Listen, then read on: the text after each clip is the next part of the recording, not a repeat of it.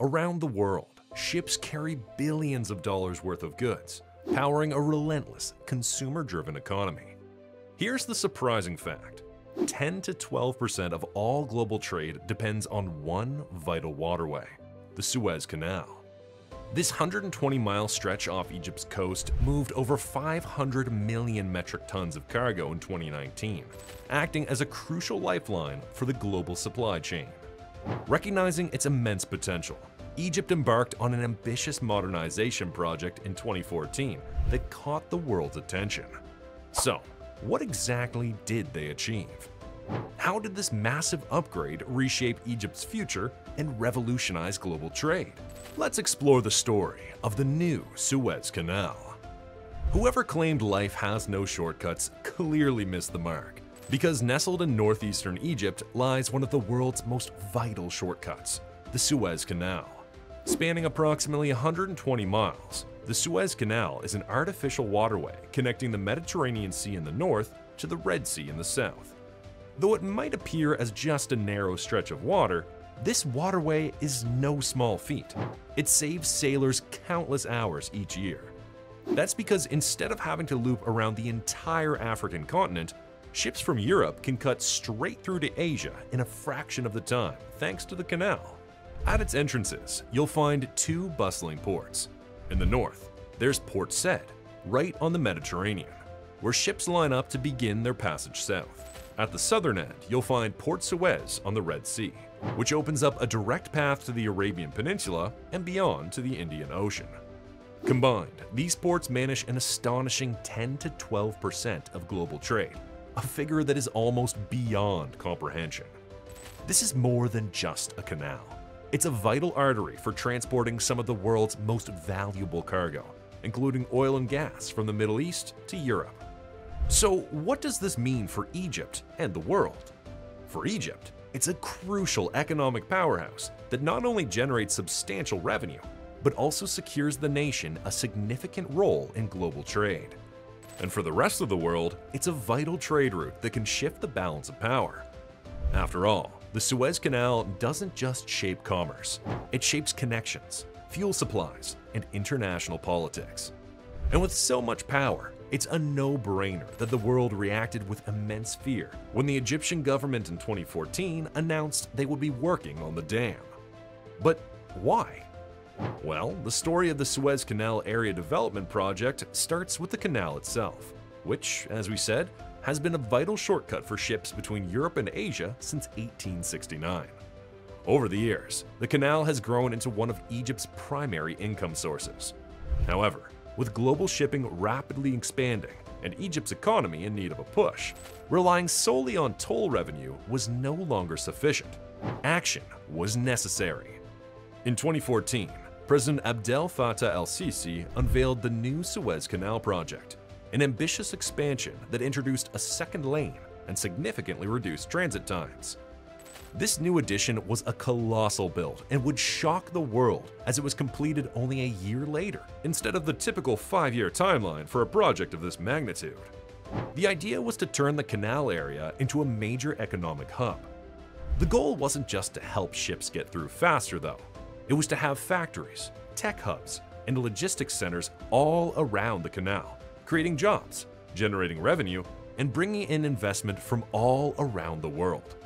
By doing this, Egypt hoped to turn the canal region into a launch pad for companies aiming to reach markets in Africa, Europe, and the Middle East. In fact, the Egyptian government held such high expectations for the project's economic impact that they forecasted a substantial increase in annual Suez Canal revenues from $5 billion to $12.5 billion, and the creation of 1 million new jobs. This monumental undertaking came with a steep cost of approximately 30 billion Egyptian pounds, equivalent to around 4.2 billion US dollars at the time. Adjusted for inflation, that's roughly $5.5 billion today. With such a hefty price and an economy needing help, you would think Egypt would look for help building. After all, the canal is vital to the world. Well, you would be wrong, because interestingly, Egypt chose to fund this entire project domestically, disallowing any kind of foreign investment. Instead, the government called on Egyptian citizens to support the venture through bank certificates of deposit, which initially offered a 12% return that later increased to 15.5%. This approach not only secured the funds needed, but also strengthened a sense of national ownership, positioning the project as distinctly Egyptian. The project included plans to construct 7 significant tunnels connecting the Sinai Peninsula to mainland Egypt, a task that alone equaled the entire project's cost. The Egyptian armed forces played a pivotal role in the canal's redesign and excavation, underscoring its immense strategic importance. To keep things within the country, local companies, such as Arab contractors and Orascom, took on construction contracts, keeping economic benefits largely within Egypt. So how did they do it? Well, the very first step was adding capacity to the canal itself. So in 2014, Egypt decided to expand the Suez Canal by digging a parallel waterway along 35 kilometers, or about 22 miles, of the canal's northern section. For context, that's the equivalent of 200 football fields laid end to end, or digging a continuous waterway that would take you from one side of Manhattan to the other almost 4 times over. This new Suez Canal would allow for two-way traffic for the first time, cutting down waiting times and nearly doubling daily capacity. This took an insane amount of excavation, with over 40,000 workers on site working shifts around the clock to meet the deadline. The project used both traditional dredging equipment and advanced technology to remove the massive amount of sand needed to create this additional canal section. To put it in perspective, about 258 million cubic meters of earth had to be dug up. That was equivalent to creating enough space to fill over 100,000 Olympic swimming pools. Overall, a vast array of equipment was utilized for the project, including 33 dredgers and hundreds of support vessels for transportation and logistical operations. They used everything from barges to transport dredged material to advanced pumps for handling water flow and leveling the sandbanks along the canal. On a logistics scale, the project required a complex supply chain to provide fuel, parts, and maintenance for all this machinery and to ensure minimal delays. After countless hours of meticulous work, the outcome was a new 35-kilometer parallel waterway alongside the northern section of the canal. This expansion transformed the Suez Canal into a high-capacity, modern trade route, enhancing its ability to handle growing global trade volumes while solidifying Egypt's pivotal role in international shipping. But here's the crazy part. The project didn't end with building a new canal. See, once the canal was ready to welcome a surge in traffic, Egypt shifted its focus to building up the surrounding infrastructure, transforming the canal zone into a true powerhouse for trade and industry.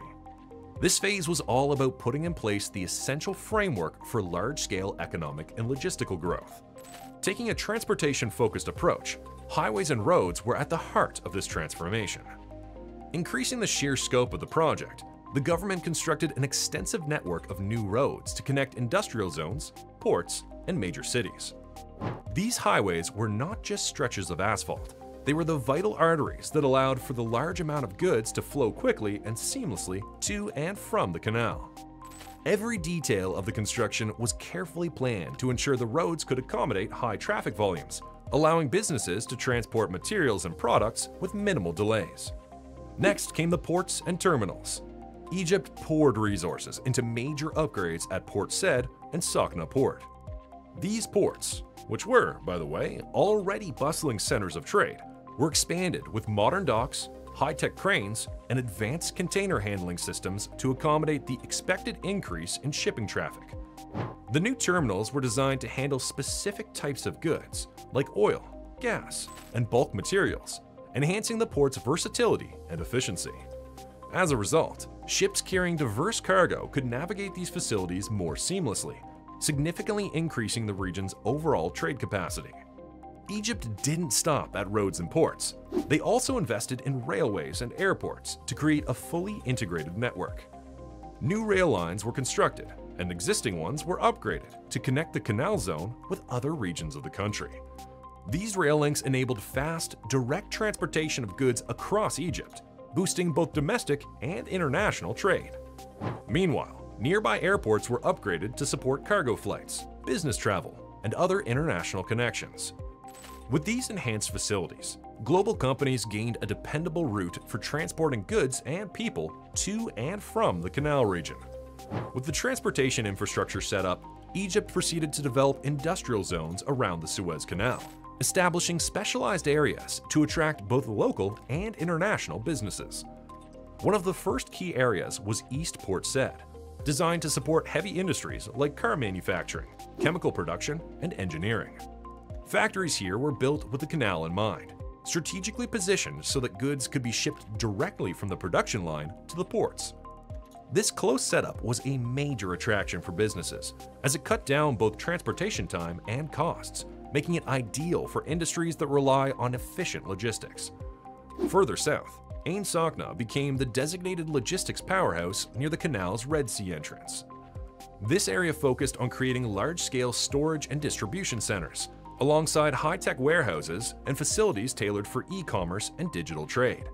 The setup here aimed to position Ain Sokhna as a central hub for storing and redistributing goods quickly and efficiently throughout the region and beyond. Egypt also invested in technology and services hubs to attract tech companies and support the country's shift towards digital trade. Additionally, new technology parks were established with state-of-the-art telecommunications infrastructure, allowing data centers and research facilities to function at the forefront of innovation. This development transformed the Suez Canal region into more than just a manufacturing and logistics center.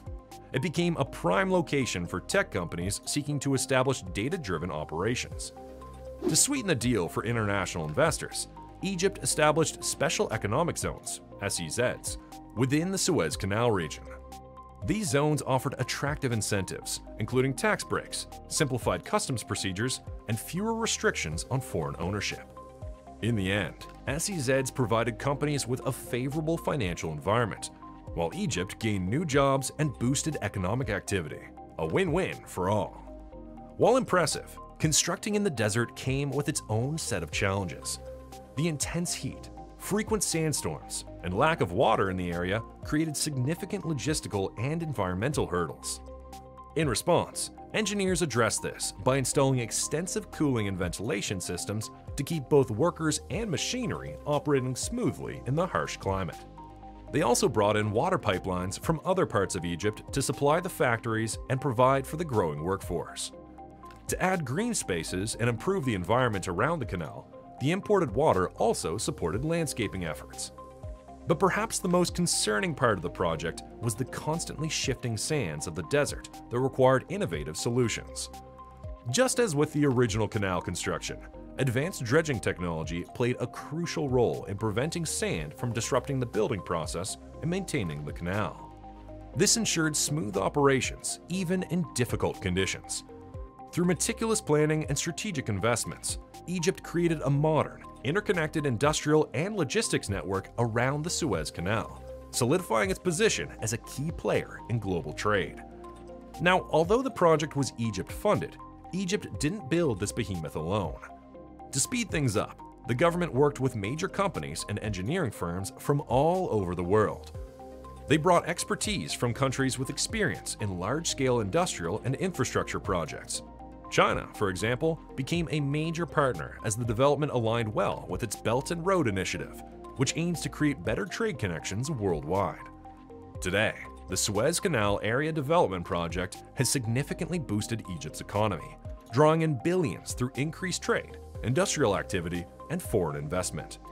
The new infrastructure, roads, ports, and industrial zones streamlined logistics, attracted global companies, and created thousands of jobs, while the special economic zones with tax incentives spurred investment and positioned Egypt as a prime trade hub between Europe, Asia, and Africa. Looking ahead, the ongoing expansion of the project is designed to promote tech-focused industries, increase exports, and deepen Egypt's integration into global supply chains, securing long-term economic growth and a robust, competitive regional economy. Given all this, what are your thoughts on the Suez Canal Area Development Project? Do you believe it will transform Egypt's future as a major global trade hub? Share your thoughts in the comments below. If you want to stay updated on all things mega projects and groundbreaking developments, make sure to hit that subscribe button and turn on notifications so you never miss an exciting update. Until next time, Stay curious and keep exploring.